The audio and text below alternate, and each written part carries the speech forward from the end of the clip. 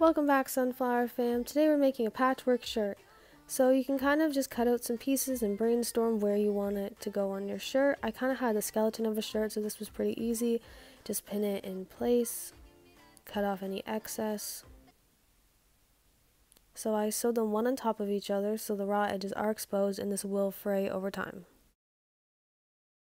Here I cut it so that the lengths would be different, and this was intentional to kind of give it an asymmetrical vibe.